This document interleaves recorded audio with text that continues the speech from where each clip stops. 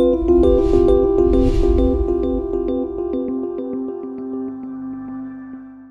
to our viewers at home. My name is Param Eftekari. I'm a co-founder and senior fellow at the Institute for Critical Infrastructure Technology. Here with me today is Stewart Draper, the Director of Insider Threats from Securonics. Stewart, great to have you here. Thank you. Appreciate you inviting me out. Absolutely. So what we're going to talk about today is next generation cybersecurity strategies, and in particular, from your perspective, how behavior analytics can play a role in protecting our critical infrastructure sectors. Yeah. So to start with, I want to just ask you briefly, what do you view as the biggest threats that critical infrastructure sectors and organizations are up against today? So, so a few things actually. One of the first things I'll say is attack sophistication. Attacks are becoming more sophisticated. They're leveraging newer, better, quicker technology.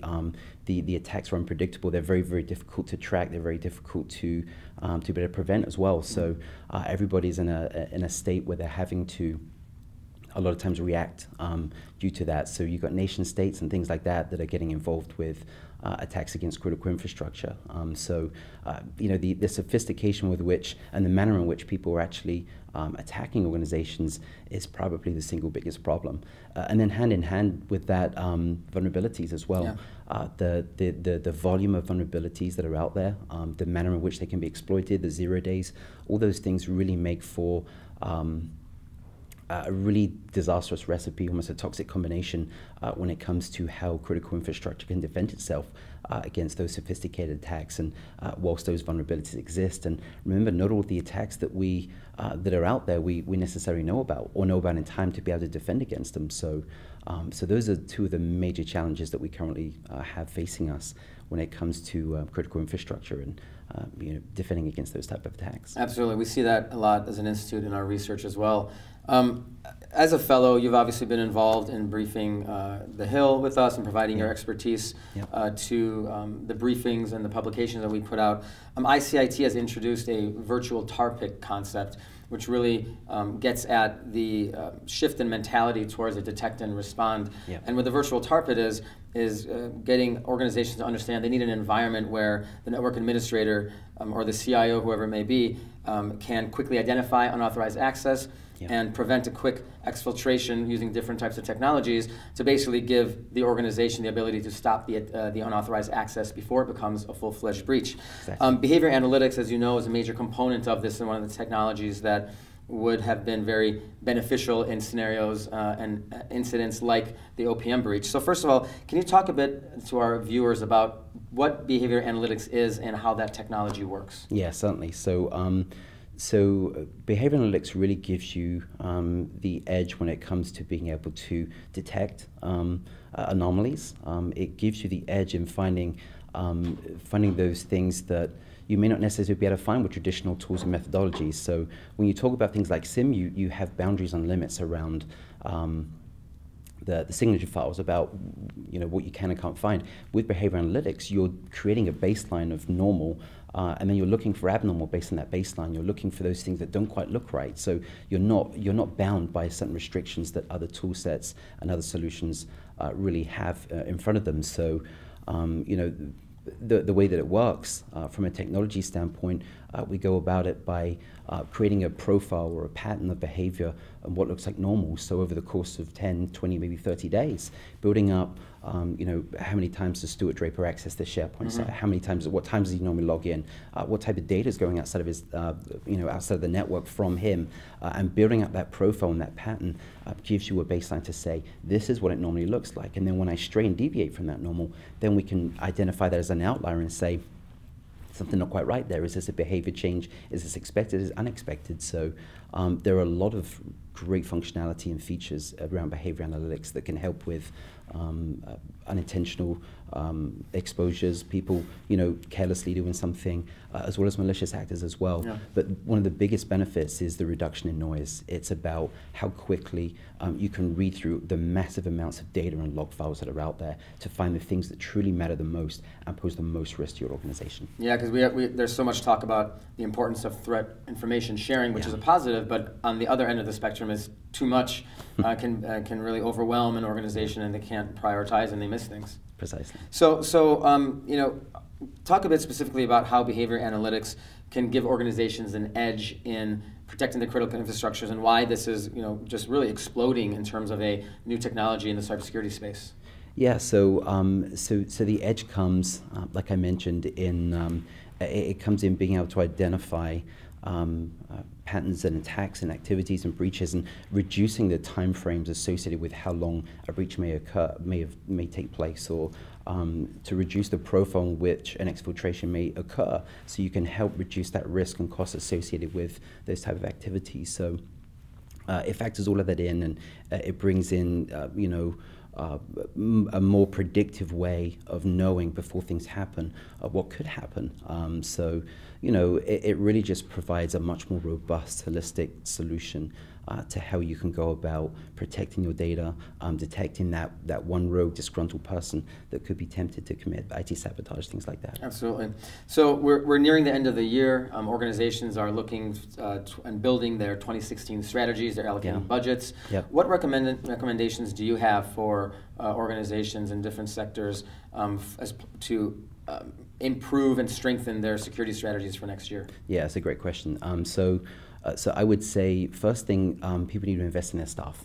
This isn't just about behavior analytics. Behavior analytics is a great solution, but one of the biggest areas of concern when it comes to cybersecurity is human error, right? Yeah. It's people that are going to click on that phishing email that they get, that's going to bypass all of those perimeter and internal security controls that you have in place. So education and awareness with what type of cyber threats are out there, education in do's and don'ts, good, healthy things to be doing and conducting while you're actually on your organization's network and on your own as well. That's critical and really can't be understated, is how important it is to continue to invest in your staff and organization in that training and awareness. So, and a lot of the times it's free. There are some great solutions out there, but really just having that open dialogue and communication backwards and forwards is just a huge help to how you can make sure people are more aware of what they should and shouldn't be doing. So the second thing I would say would be investing in technology, making sure that all of these great tools, these great concepts and ideas that are starting to move the dial in how people manage their security programs and the type of work they can do and the volumes of work that they can do. That's something that's really important and is something that can help tremendously when it comes to like we mentioned before, is getting through just the reams and reams of data that's out there and how you can use that data. So investing in technology is really, really important to make sure you're staying ahead of, like we talked about before, some of the sophisticated attacks that people are starting to become susceptible to now. Absolutely. Yeah, and the human element is so critical. We see this over and over again when 80 to 90% or more of incidents are caused and start with a spear phishing attack. Well, all the technology in the world will not help you. Yeah. Exactly. So in about a month, you're going to be speaking at an ICIT briefing on the Hill called Hacking Hospitals. It's, we were asked by the Senate Health, Education, Labor, Pensions Committee to do this, and they're sponsoring us, and we're very happy for that. I was wondering, specific to the healthcare sector, how does behavior analytics give health organizations an advantage in terms of defending against the threats we're talking about? Yeah, that's a great question. So healthcare, along with energy and finance, really concerns me the most when it comes to critical infrastructure. And I think healthcare and energy lag a little behind the financial sector in what they've invested in cybersecurity. So the energy sector, in addition to finance, in addition to healthcare, really concerns me the most when it comes to critical infrastructure. I read a stat just the other day that 1 in 13 patients are going to have their medical records compromised over the course of the next 5 years. So when you think about the population in the US, I mean, that's huge. Yeah. And the other thing around the healthcare sector is the value associated with medical files. It's not like the financial sector where you can change your credit card, you can change an account number. You're stuck with your medical history. You're stuck with your social security number, regardless of what happens to it. So it makes it really, really important to make sure you have things like behavior analytics around it. And what behavior analytics can do in the healthcare sector, like we've mentioned, detection of data exfiltration is a big one. Another one, misuse of high privilege accounts, administrators going in and elevating rights and doing things that maybe either be bad security practices or things that are unethical, whatever the case may be. But a huge issue in the healthcare sector is data snooping.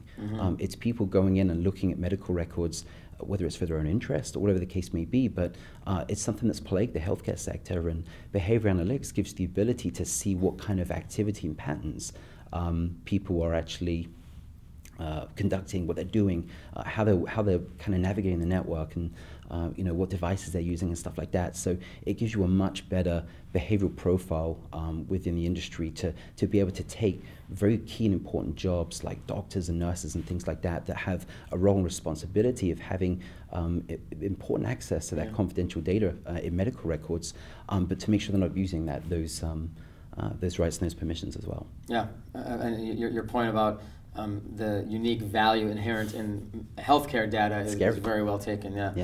So in closing out the discussion, I want to just ask you, you've been with the Institute now as a fellow for many, many months, as have some of your colleagues. You've contributed to briefs on the Hill and with federal agencies and the publications. How do you find that being involved in a think tank and through the education that we provide to offices, how's that helped you get the message out about behavior analytics and build better relationships with decision makers across the country? Yeah, it's been huge. It's really, really difficult to be able to bridge the gap between the public and government sector sometimes. So being able to extend an arm through ICIT in helping with awareness and education on some of the issues and some of the opportunities as well when we talk about behavioral analysis have been just huge for us. We've had some wonderful chances that ICIT's provided, meaning senior staffers and things like that we couldn't have gotten without those type of relationships. So another great thing that I love about our relationship so far is the ability to collaborate and work with other fellows. There are some super smart people in ICIT, and to be able to bounce ideas and break down the barriers of who's in what company and talk about the real issues when it comes to cybersecurity is just it's something you can't buy. And collaboration is so important in this day and age when you talk about information sharing, about all marching to the beat of the same drum towards the same goal. So those are two of probably the biggest factors that have really been a huge bonus in our relationship with ICIT. Well, we appreciate that, and the insights has been phenomenal from you guys with behavior analytics. It's going to only continue to grow. So, we look forward to the future. Thank you so much. Stuart, thank you so much. Appreciate your time very much. If anyone's interested to getting in touch with Stuart, you can reach out to the Institute, and we'll get you guys engaged. And we thank you for joining us. Thank you.